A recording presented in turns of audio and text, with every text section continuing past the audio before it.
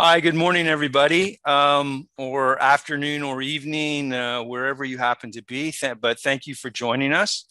You can, you're all muted. If you want to turn off your videos, you can. That's entirely up to you. As I'll explain later, if you want to ask questions later on, you'll be able to use the chat feature on your screen to ask questions. My name is Tony Ross, Director of Communications and Marketing at Provalis Research. Thank you for joining our Lunch and Learn today. Before I introduce our presenter, I would like to tell you that today we have released version 9 of WordStat. We put out a press release this morning, which you can see on our Twitter feed, and you can look at a lot of the features on the What's New page on our website. But wait till after the Lunch and Learn before you do that. It has many, WordStat 9 has many new features, including the ability to analyze almost all languages, including Chinese and Japanese, as well as expanded pre and post processing options with R and Python. You can also upgrade to WordStat 9 by going to the pricing section of our website. Okay, on to today's business. The title of today's presentation is How to Reveal the Underlying Intellectual Structure of the Domain with WordStat. Our presenter today is Božidar Vlačić. He is an assistant professor at Katolika Porto Business School and a distinguished researcher at the Research Center in Management and Economics, Universidade Católica Portuguesa in Portugal. Since 2018, he holds an international PhD with honors in economic analysis and business strategy from the University of Vigo in Spain. His main contributions are published in journals such as the Journal of Business Research, Technovation, IEE Transactions on Engineering Management, J of Intellectual Capital, and European Journal of International Management. He is an active member of the IEE Technology and Engineering Management Society and the European International Business Academy, and the chair of the International Business Academy Early Career Network. At the end of the presentation, as I said, if you would like to ask questions, please send them to us through the chat feature on the right-hand side of your screen. We will take as many as time allows. And now I'll turn the presentation over to Božidar. Thank you, Tony, very much. Before I start, I believe there are some more participants in the waiting room. If you would like to accept them, and then I will kick off.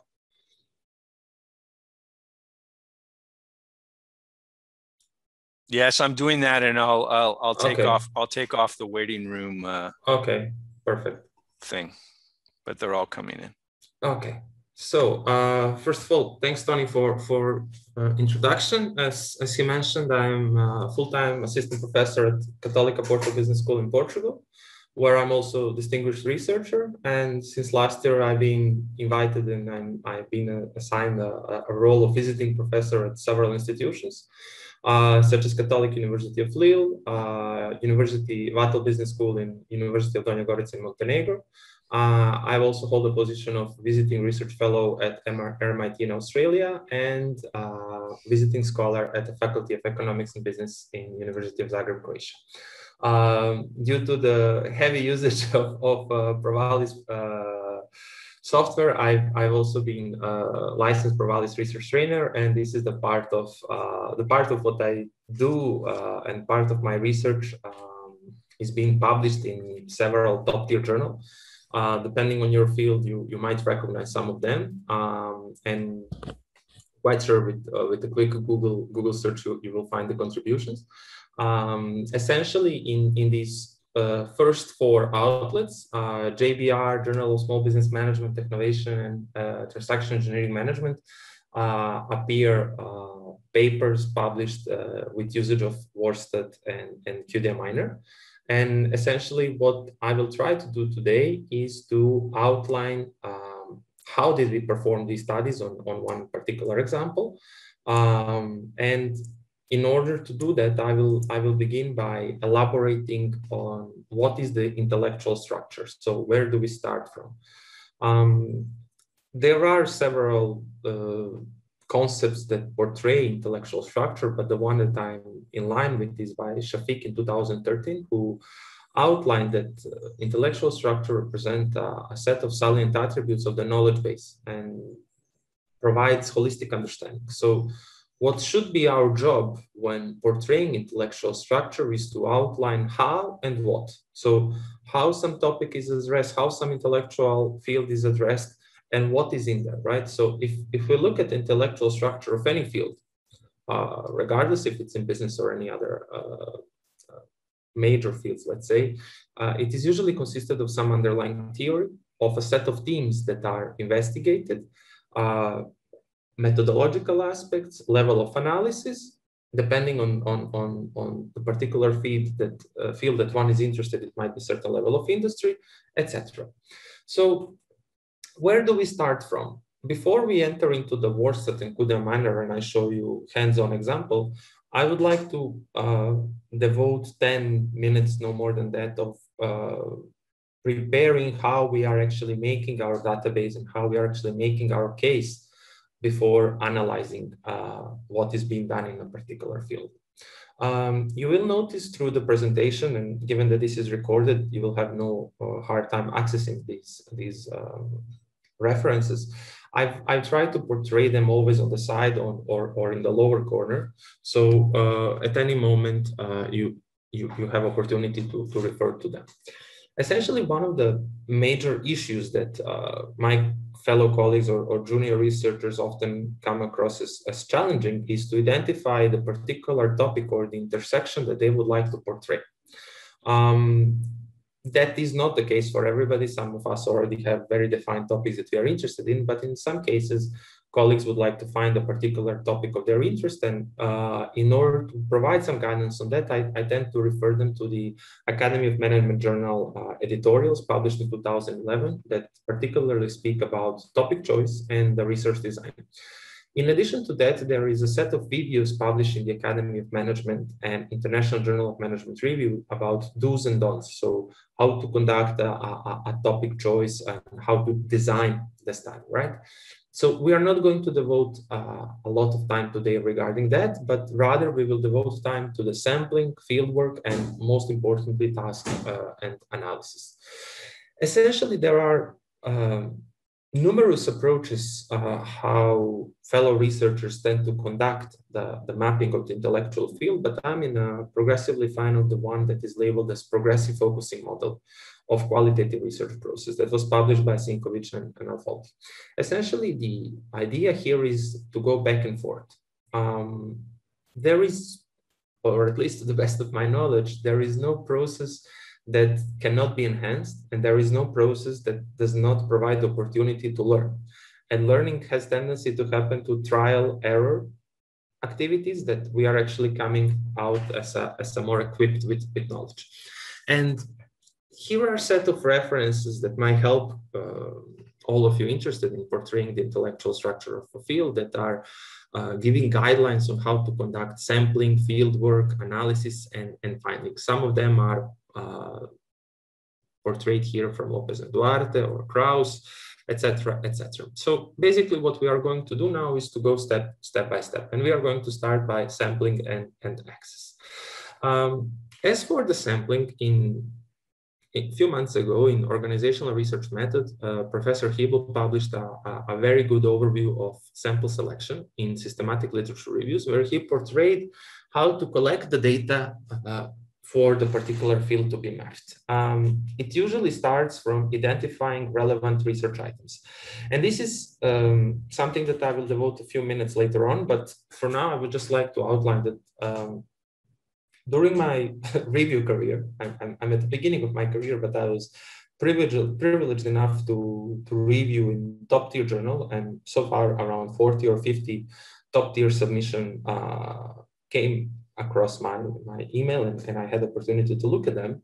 Where most of them come short is actually the items that they identify as relevant, or the search query that they perform that could be identified as relevant.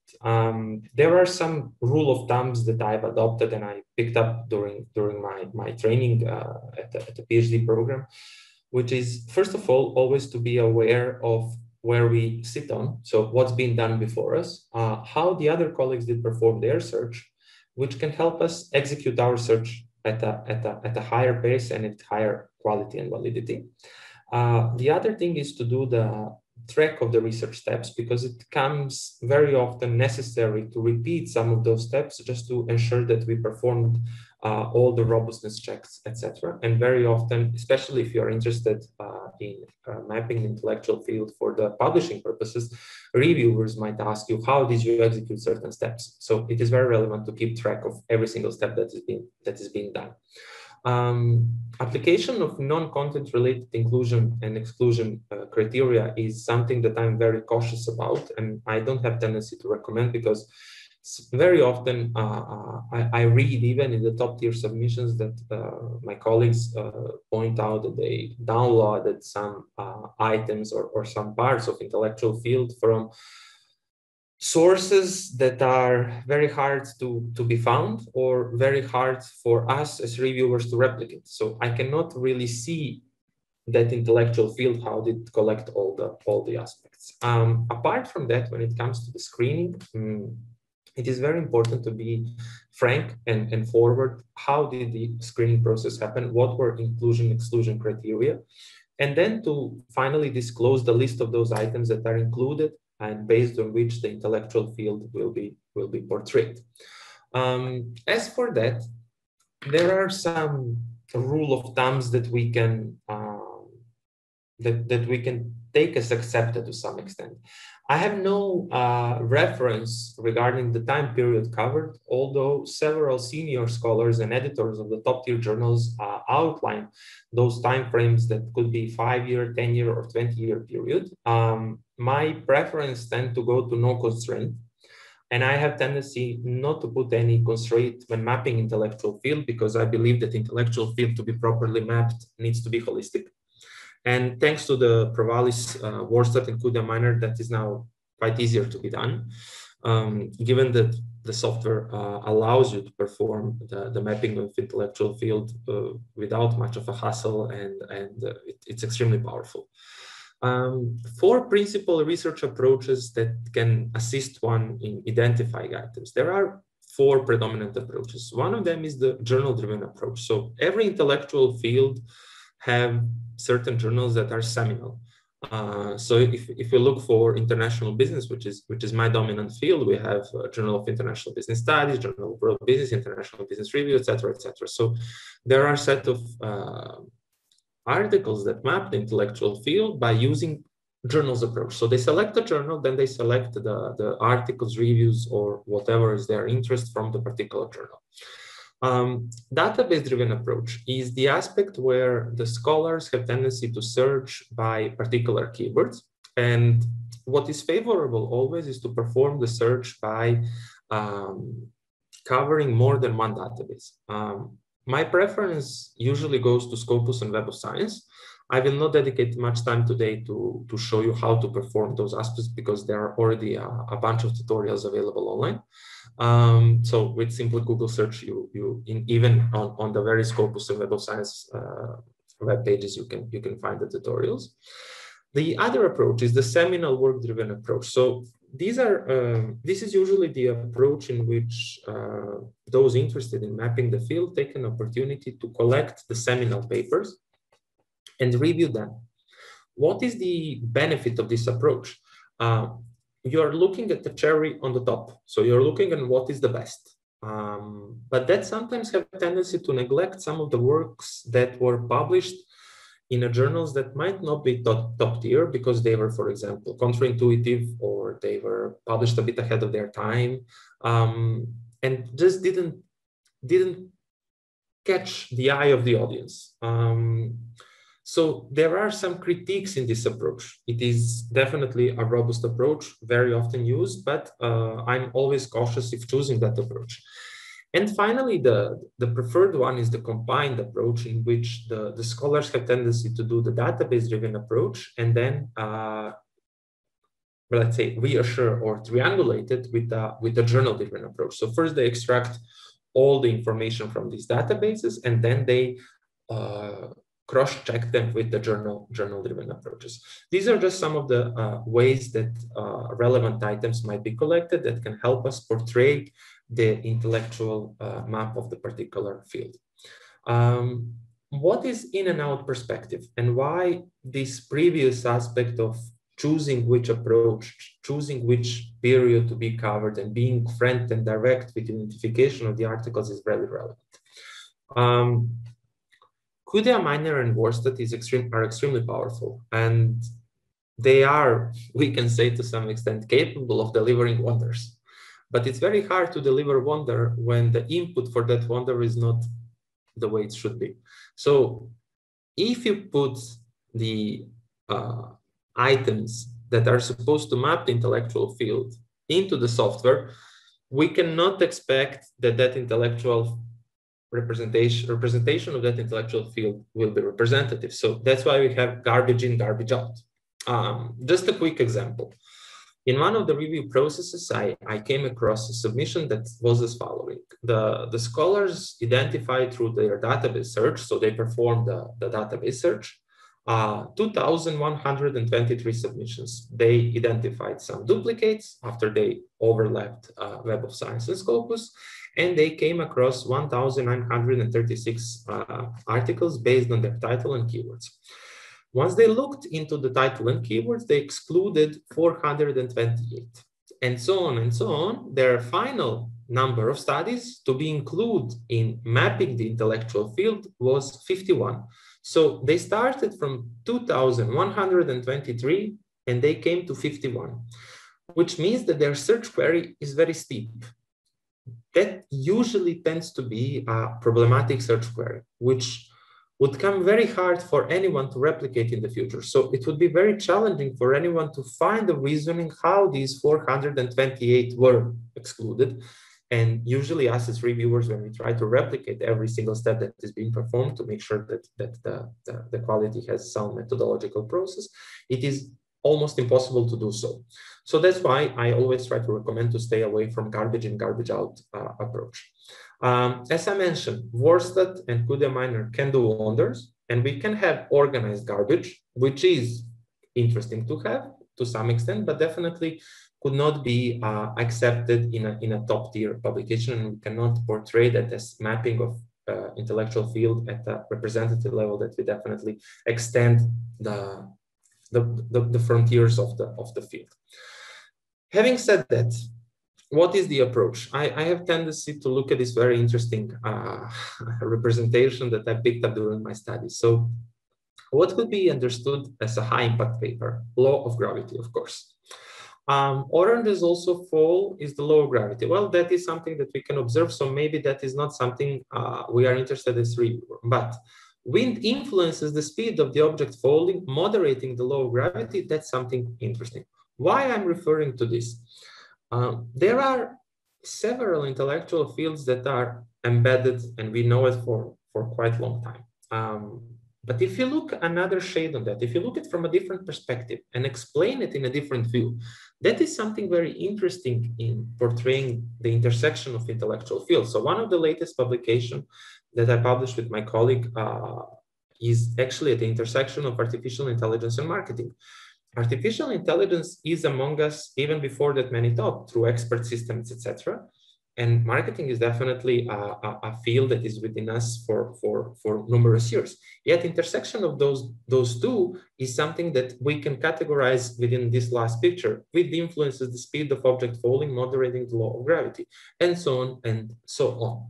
Having said that, once we collected the data, we made sure that our criteria for inclusion is robust and sound. We are entering the process in the WordStat itself of dictionary building. So we need to content analyze the particular intellectual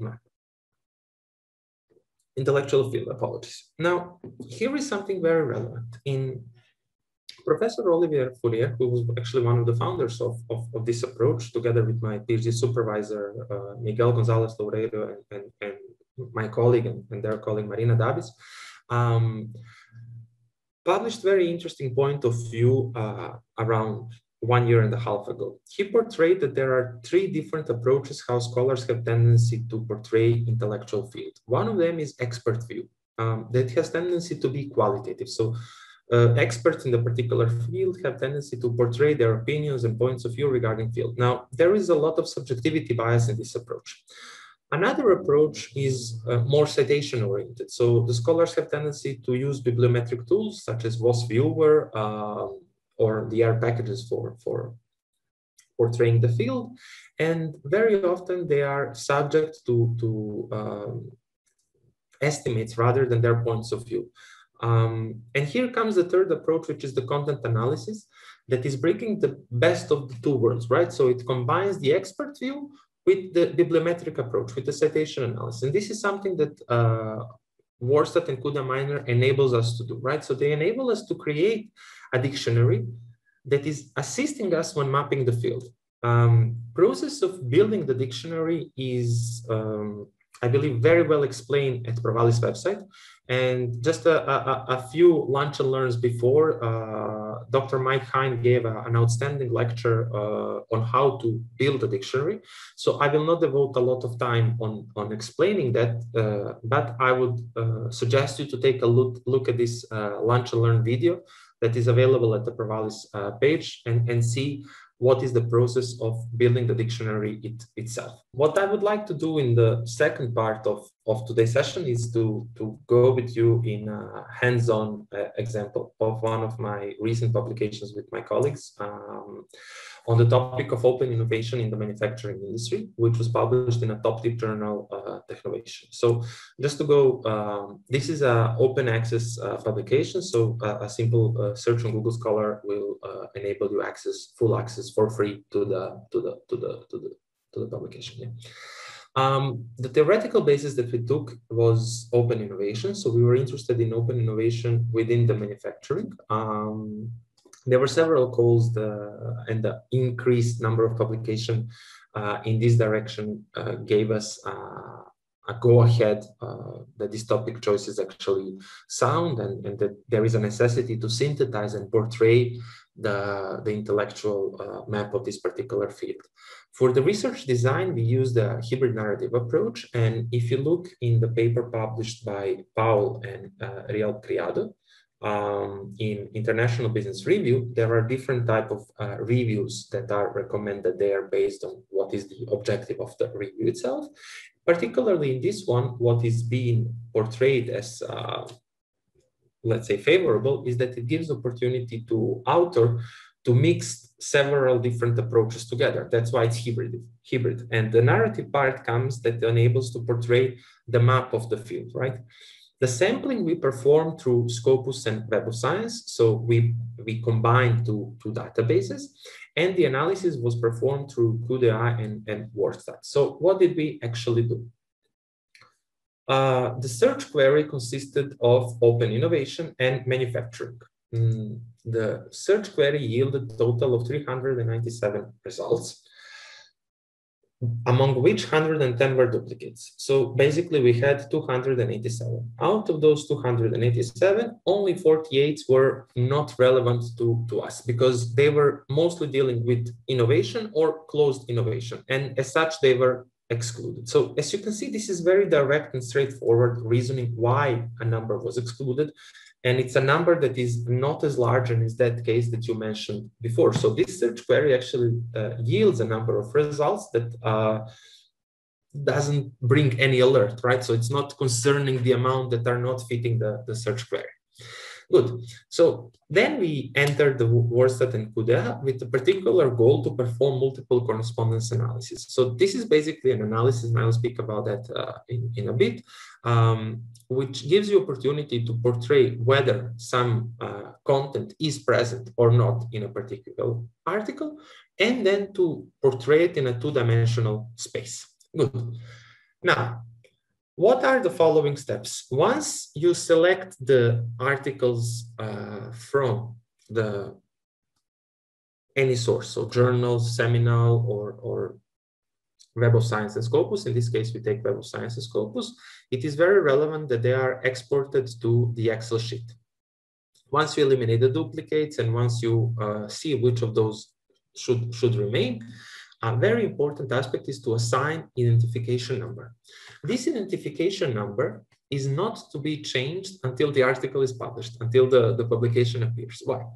Very often it is asked by the reviewers, and you want to go back and forth with your database to see why did you exclude some paper? Why was that paper or why was that part of intellectual field not more represented? So having a stable ID number gives you opportunity to always reflect what was going on through the whole process. Okay. The other thing that I like to always, and Tony might elaborate on that later on. I tend to save as Excel, but essentially other formats work as well. So comma separated value or tab separated value tend to work as well as Access. And what I'm just more familiar with Excel, so that's really up to you which type of format you will choose. So basically, once we enter the CUDA miner, we create a new project, we import the data from web services, and then we choose the Excel. In that moment, a new window will appear in which you have Outlook like this. Now, Tony just mentioned that there is a version 9. I don't know how substantial changes are there, but I believe many of these things still remain within the new version. Essentially, what we are interested here and why we need that ID. For example, in this particular window, we have cases, and there are cases 1, 2, 3, 4, 5, etc. And if you look at the variables itself, one of the variable is that ID. Now, it may happen that during the process, you eliminate some case, which is going to mess the organization to some extent, but you will still able to reflect on which article or which review or which paper you're referring because of the ID number, because ID number is stable. That's why it's very relevant to take a good note of those ID numbers and not to change them at any moment in time. What else do we have here in this particular window? And I'm not going to dedicate a lot of time on this because QDA Miner and Proval provided numerous very insightful tutorials on QDA Miner, and the same for WordStat that elaborate what is within each of those drop-down menus. So I will just refer to those that we will actually use for this particular approach of mapping the field. Essentially, in the cases, you can perform the filter, which enables you to filter, for example, per year or per topic or per decade. And that is something very relevant. So in one of the paper by my PhD supervisor, Miguel Gonzalez Loureiro, they portrayed how the culture in the field of alliances changed over the time, and they compared the decades. And this is something that CUDA Miner enables you to do with ease, right? So it enables you to filter by the decades and then perform the comparative between the decades or the years or however you might choose to do so. Moving forward, another interesting aspect is the variables. So there is a spreadsheet editor in which you can actually assess all of those aspects that you might do in Excel. And this is now really up to you, how you feel more comfortable, whether with the spreadsheet editor provided by CUDA Miner or going back to Excel, making any adjustments there, and then bringing it back again by uploading as a new part in CUDA Miner. Okay, once we organized our datasheet and we make sure that everything is here, we are going to analyze, and then we click Content Analyze. In that moment, a new window will appear, which will ask you which text to analyze and in relation with what. So what are we actually analyzing when we are interested in portraying the intellectual map of a field? We are interested in analyzing the title, the author abstract, and the author keywords. And here is something to be aware of. If you choose a database approach, both of those databases are giving you the keywords provided by the database. But be attentive because they tend to be misleading. Why? Both of those databases also wants to increase visibility of the articles. So they have tendency to put the articles and label them as such, although they're not really touching that topic. Rather, they're touching some other topic. But this is the way that those databases work. And we want to analyze them in relation with the ID, with the number that is assigned to those particular articles. Once we select these options and we click OK, the WordStat is asking us, would you like to create a new categorization process file or open the one that you already have? There are two approaches here. One is to take, let's say, the approach where we only take those words provided by WordStat as exclusion, for example, exclusion list, which is very rich, and we merge it with some of the other categorization files. What I mean by other categorization files? In this particular, I will show you that in a bit. So this is just to mention for you now. So this is a list of scientific contributions that used WordStat and CUDA Miner back to 2008 in one way or another. Obviously, as a Pravali software improved over time, a newer version appears, the number of keywords or the number of the themes enlarge, etc.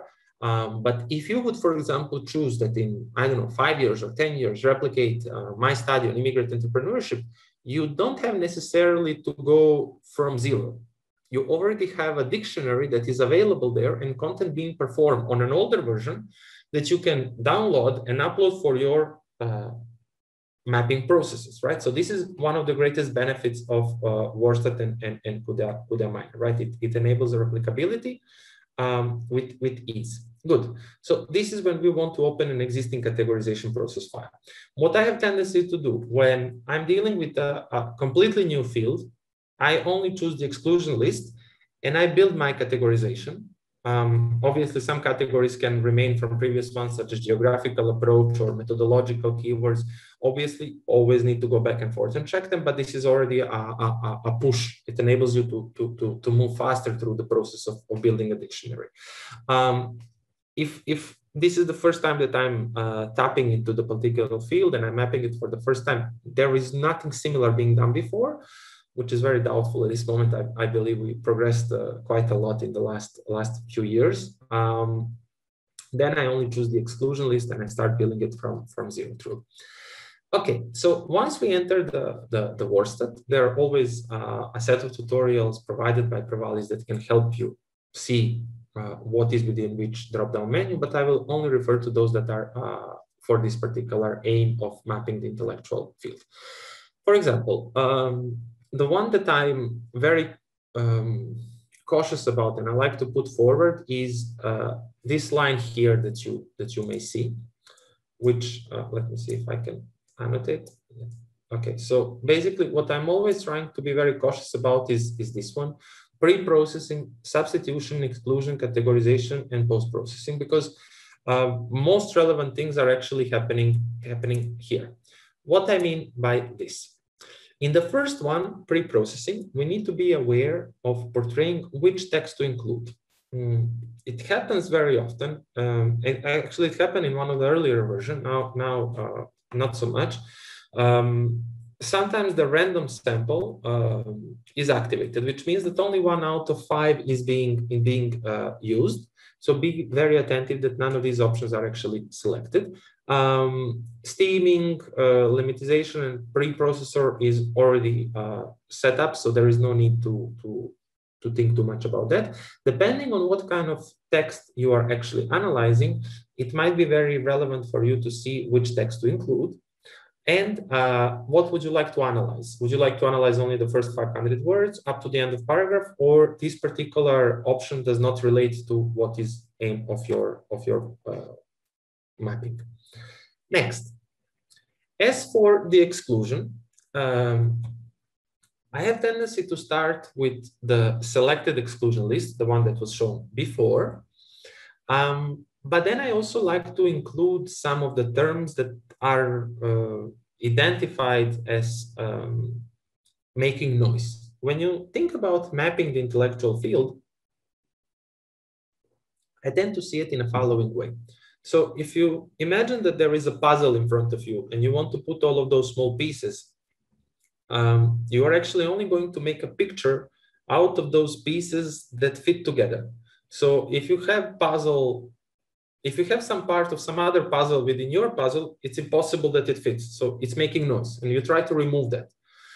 When thinking about the exclusion, I tend to think like that. Let me make sure that I have only pieces that are going to help me create my own puzzle. And the whole story of mapping the intellectual field is to make sure that you use as least as possible parts of the puzzle and see the picture. I don't know if you remember, I believe many of you do, back in the day when we were all a bit younger, maybe putting those puzzles and playing with them, we would try to see which picture appears at some moment, and then we would eventually finish the puzzle, but we were always first interested to see the big picture. And this is what we are trying to do here. So where do we start? We want to make sure that there are also some parts within the exclusion that are really making noise. So for example, if you look at the abstracts of vast majority of articles, they have at the end of each abstract, for example, who is published by, Wiley Periodical, John Wiley, etc. So that is all candidate to be excluded, not to be part of the mapping process. Okay. The next part is the post-processing. Rule of thumb is to remove any items that occur more than 85%. Why? Because they have tendency to draw the map toward the center. What does that mean? They have tendency to share too much similarity with the remaining of the parts within the map. So it will give us a deviated picture of the field that we would like to portray. I cannot provide you any particular reference for this, because there is not much methodological papers using WordStat. We are crafting one now, but essentially this is a rule of thumb that is accepted to the high extent. Another interesting aspect is extraction, and this is all what I have tendency to do before doing the analysis. When you go to the extraction, there is a particular part which is misspelling and unknowns. Now, given that Provalis constantly updates the software and they're really doing their best to keep up with the ongoing changes, there are simply some words that scholars have tendency to come up with. And Provalis, CUDA Minor, and WordStat might recognize it as a misspelling, although they don't have to be. So, for example, in 1996, the new term was coined, which is competition. But not whole academia accepted it and acknowledged it as a term. So if you look at misspelling, you can observe here that competition is being suggested to be replaced by competition, which is not the case, because competition represents a term that puts together competition and collaboration. Basically, that competitors can collaborate together. And this is something that, for example, if you are interested in the field of competition, might create a problem. So what I like to do also before going into building the dictionary is to go to the extraction, check the misspellings, and make sure that all pieces of my puzzles are there, that they are really organized in a meaningful way. Good. Once that is done, we can go into the process of creating a dictionary. To create a dictionary, we click on New, and the program will automatically save it in your computer. But later you can choose any folder that might come handy. What I have tendency always to do is to save it in a location that is shared.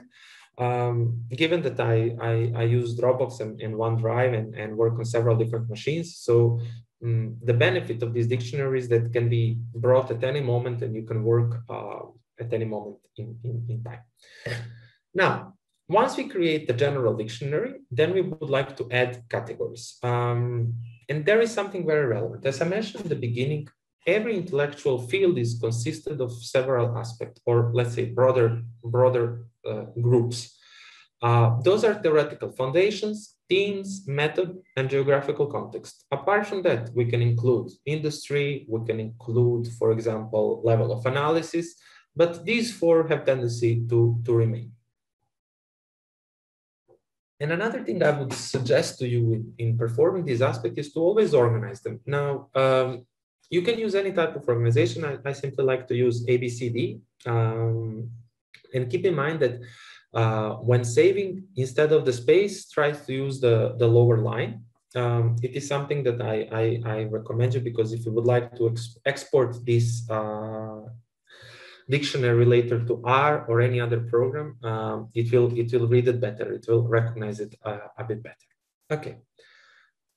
As I mentioned a few moments ago, instead of building all of these aspects, it is very handy to know that there are already a set of fields that are being mapped that you can now take a look and map from a different perspective. Just to give you an idea. So for example, in 2008, Professor Fourier published The Structure and Evolution of Strategic Management field.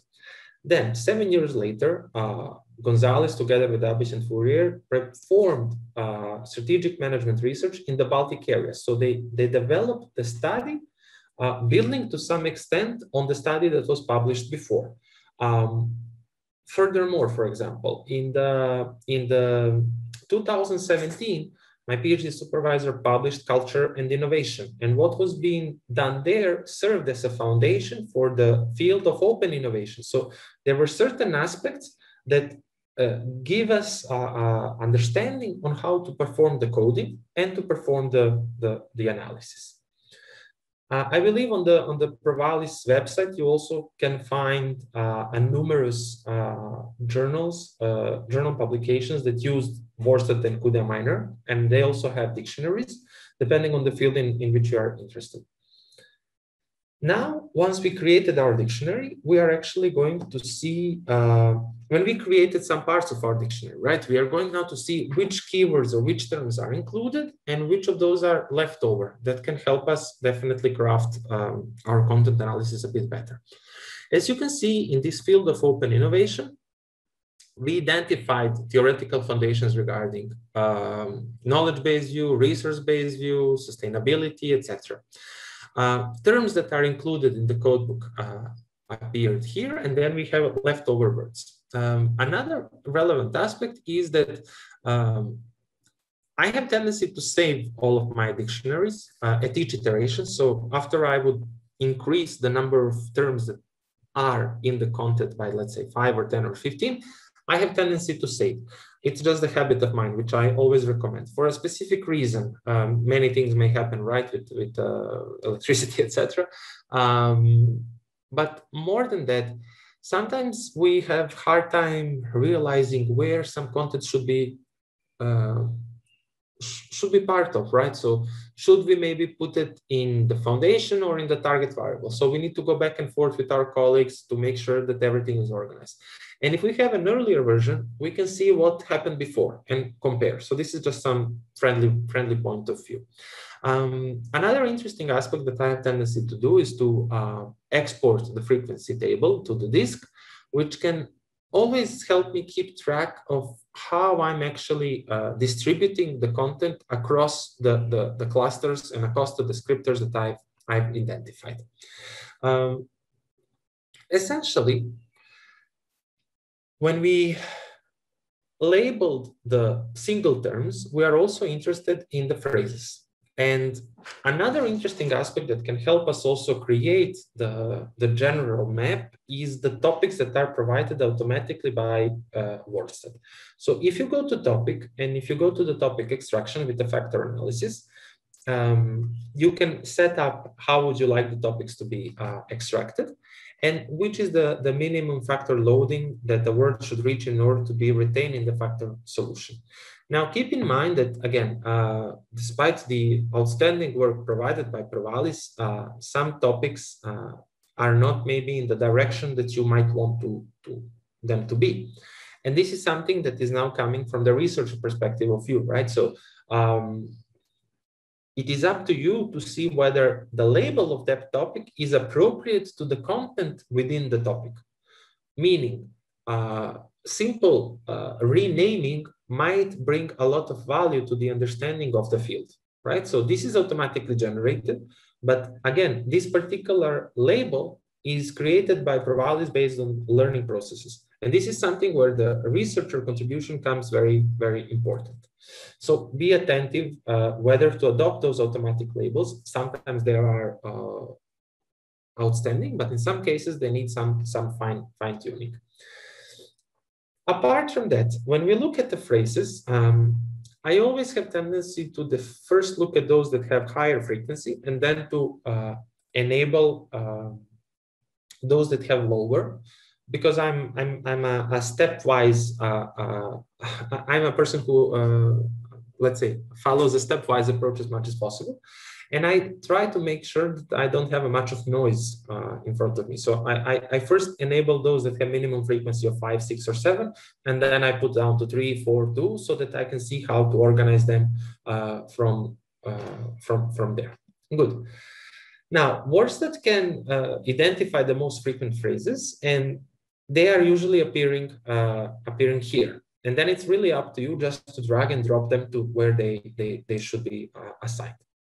Another interesting thing is the named entities. And this is actually a pattern-based algorithm that, depending on what is the aim of your research, can help you identify persons, locations, organizations, and acronyms. So in our case, when we did this open innovation, OE was open innovation, very relevant for us. And this is enabling you to identify which of those acronyms are being used. Should they be maybe part of your content? How to include them?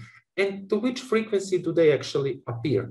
Sometimes acronyms have tendency to be vastly used, and they have tendency also to generate noise at some cases. So it's very relevant to look at them. Good. Another relevant opportunity, another relevant tab provided by WordStat is concurrences. Now, this dialog box is allowing us to specify whether the clustering should be performed on keywords or on cases. Concurrence is actually an option to specify how those concurrences will be performed.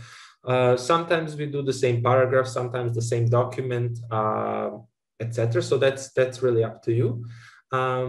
And the index is the option that allows the selection of the similarity measure used in multidimensional scaling. By definition, it's Jaccard coefficient, so that is already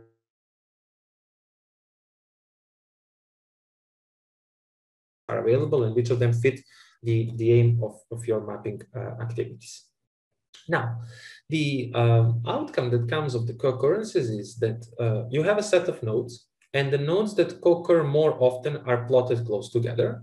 And there is a very interesting button here that allows you to display or hide the numerical value associated with this link. So in more than that, there is a very interesting option that allows you to change the size of those nodes and their associated text. So basically what we were able, just at the first glimpse, to see here that quantitative studies in this particular field occur very often with the studies that are aiming to portray the performance level. That in Europe, there was a lot of studies regarding openness, that knowledge-based view is very tightly portrayed with sustainability. So these are very good indicators for us at the first stages. And another very relevant thing, and why we are using WordStat to that high extent, is if you look down at the processing time, it took only 1.7 seconds. So in really no time, you are having an opportunity to see the first glimpse of what your map or what is the field telling you, which of those fields, nodes, and descriptors are put together, and whether that makes sense, right? So, I mean, before entering any mapping process, we have some background knowledge. And regardless of how vast or not it is, we have some background that enables us to say, okay, well, performance is usually measured quantitatively, so it really makes sense that quantitative methodologies portrayed closer to it, right? And that research-based view is close to collaboration, etc. Moving forward, another interesting aspect is the proximity plot. So in this proximity plot, it is measured all the distances that are represented by the bars. So the closer the object is to the selected one, the longer the bar will be. So if you look, for example, the open strategy and the performance, maybe this is not the best one to take a look, but nonetheless, I think it's illustrative enough. You can see, for example, that in the medium high technology, the open strategy is measured more or to higher extent, that qualitative is not very much represented, etc. And very relevant, and I'm very much in favor that Provalis provides this at every single step, is that all of these figures, all of these plots can always be exported, saved, printed at a very high resolution. And this comes very handy when we go into the publication processes. Okay. So now that we have our content created, and now that we have our dictionary built, and we observe that what are the nodes telling us actually is sound, we are going to enter into the cross tab. In the cross tab, there is a specific option, which is called correspondence plot. In that correspondence plot, you have opportunity to perform multiple correspondence analysis. Now, apart from that, another very interesting aspect that is being given by WordStat is the following, and it relates to these particular fields here. Now, if you look at those in your WordStat, you have opportunity there to put forward what you would like to tabulate and with what, and what would you like to display. And there are a set of statistics that can help you identify whether some aspects are more represented or less represented over the time, and you can perform different set of statistics. For example, if you look the total frequency of the keywords and you put them over the year, so how often they appear or not appear, and you perform the chi-square on them, you can see, for example, that there are significant differences to which extent medium and low technology as a level was identified or was part of the field. While, for example, the intellectual property is represented, but it was overall not many substantial changes. So that means that it was always part of the field, and maybe this is not something that you would devote a lot of time portraying, but rather acknowledging its value and recognize its relevance for the overall map of the field which you are portraying. Good. So once we select the correspondence analysis, we are actually being provided by a two-dimensional map. Now, keep in mind that WordStat provides you two-dimensional map, but it also provides you a three-dimensional map. So it's really up to set of rule of thumbs and the backgrounds that you may have in statistics to understand what and which amount of dimensions are best illustrating your intellectual field. So in this particular case, when we observed the results, we saw that two dimensions are portraying 43% of the field, and the third dimension, although it is illustrative, does not provide, actually adds a bit of complexity to reading. And as such, we remained with only two dimensions. Now, what are the pros of correspondence analysis in WordStat? It is a very straightforward method to obtain the map. As you can see, in roughly, let's say, 3 clicks, you have the analysis performed, very robust approach. And you can plot keywords, and you can add any additional variables such as age or year or whatever might be of your interest. You can also plot IDs of cases, and you can obtain different types of plots, 2D, 3D. And something that I believe it's very generous of Provalis, or at least they used to offer, I believe it's still on, 1 month free trial. So that all of us can experiment in the fields that are of our interest. And that is basically what I had in mind for today. So I'm ready for any question that may be. And I hope that you enjoyed. Okay, thank you very much. If you have any questions, can you please type them into the chat chat section of the website, and we'll take as many as we can. One question. What do you see as a difference, or when do you use topic extraction versus co-occurrence? So I use topic extraction before I actually go to co-occurrence, because where for me topic extraction comes extremely valuable is especially in the moment when I'm building the whole process of dictionary of the content, right? So very, very often for me, topics gives a first glimpse of what might be there. I'm in favor of the topic extraction approach because it really gives you opportunity to understand, okay, wait, I have openness, I have partner, I have breadth and depth. So that is really openness in innovation partner, meaning that this is an interesting thing, right? So that's a topic that is being very often used in this particular field. So I should really give it a more attention when coding. And that is something that I have tendency to use at, let's say, as intermediate step. Okay. Somebody just sent a question, says there's no book on WordStats. How do you secure the practical knowledge? There is a manual of WordStat, and there are tutorials of WordStat. There is also a help section of WordStat. As I said at the beginning, if maybe not everybody was here at the time, today we released WordStat 9. So WordStat 9 is now available on the website. You can take a look at it. You can also upgrade through the pricing section on the website, or if you don't have it yet, you can go directly to, you can get it directly. It's the one you download now. Question: is it better to first extract phrases at the beginning of your analysis to have an idea of pertinent topics? Well, actually, this is something that I have tendency to do the phrases for one particular aspect, especially if I'm looking in the field that is the phrase itself. So if I'm looking in this case in the field that is open innovation, so that's a phrase, and then it kind of makes sense to start from phrases, right? And another aspect to take a look. Phrase is consistent of several individual terms, right? So phrase can be anything from 2 to, I don't know, let's say 6, 7, 8 different single terms. As such, yes, it's good to start with extraction of phrases, but keep in mind that this is just the first part. So then I really believe that the big part of our work goes back in this stage when we are looking at the single terms.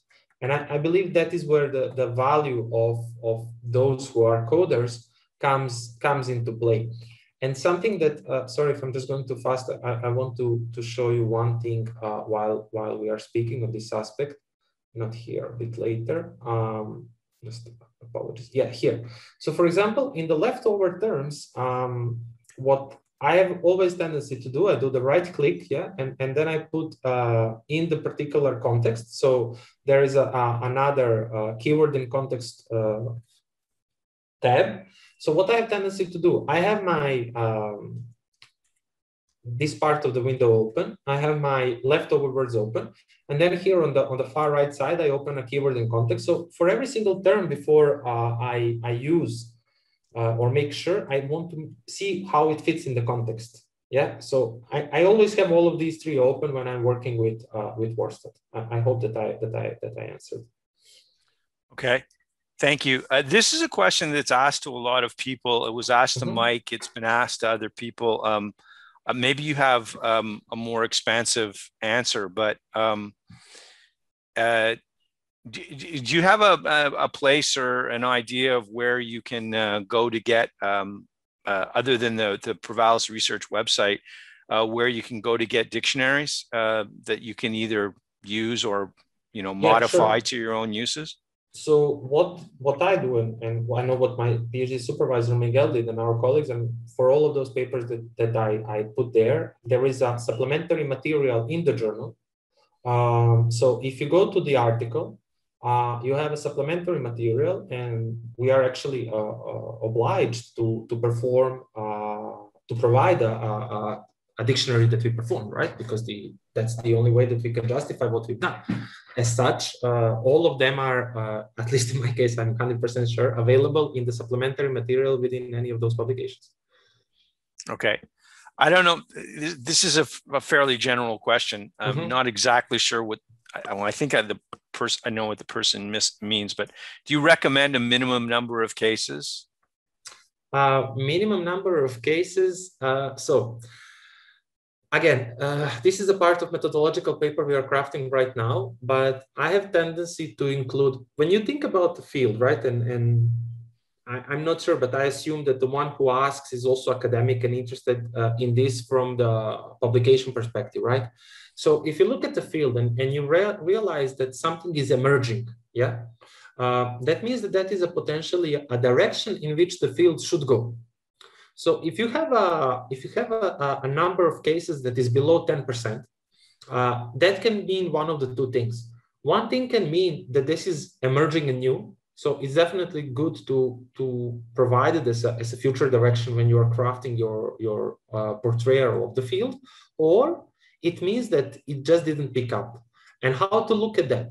You look at that by filtering the year. So you look at the decades, for example, or a particular year, and that if that number remains at a low percentage, but it's persistent over time, well, then it's something to think of. But if it happens just in the last, let's say, few years, and it already reached 10%, I would not include it in the map per se, but I would portray it as a future direction. And you actually have a few that we identified in our latest paper, which is artificial intelligence in marketing. We used, I believe, 5% or 10. I'm really not sure, but that was kind of cutoff that we use, and we identify some that were providing, let's say, some interesting path for the future. So my rule of thumb is 10%, but again, I know some that also go for 5. So that's pretty much it. What are good TF IDF values that can help with cutoffs? Well, I don't basically use TF IDF. I look at the number, or better say percentage of cases. That's basically it. Because for me, it's interesting, and I don't do it here in this perspective. How I do it, actually, I look at the perspective of the, here, if you look at it was one of the first slides. So if you look at the categorization, so if you click here, there will appear a new window that will tell you at which level would you like categorization to happen. So would you like that to happen at the level of the descriptor, which is the term or a phrase? Would you like it to happen at the broader cluster, or the whole group? So I have tendency to put it within the cluster. So let's say institutional theory, and I see how often that institutional theory happen in the percentage of cases, right? So if it's below the 10% or above, and then I have tendency to make a decision based on that, because a term is another sub aspect, and we are actually more interested in portraying the map on this second level, not the third level identifiers. Okay, thank you. The question, and I think I know the answer, but what is the well, sorry, I skipped it. No. What's the best way to get a copy of the methodological paper that you're mentioning? Once it gets published, okay, to my Google Scholar. We are still crafting it, and I hope over the summer will be completed. It's a bit hard to do everything when you are still at this early stage of the career. Okay, and you have all the reference. You have a number of the references at the end of your. Today I've actually showed many references that I use and obviously all of those papers that are here are very clear on methodological section, and all of those that were published before, obviously. So basically looking at any of the methodological section will give you a glimpse, and actually some of them are very, very elaborate on how each step is performed, and you can call upon them. So yeah. Okay. Well, we're 5 after now. I think we've gone past. Božidar, I want to thank you very much for your okay. For your presentation. If people, do you have can you put up on the screen your your contact information, please? Yeah, here it is. bvlačić@ucp.pt. Okay.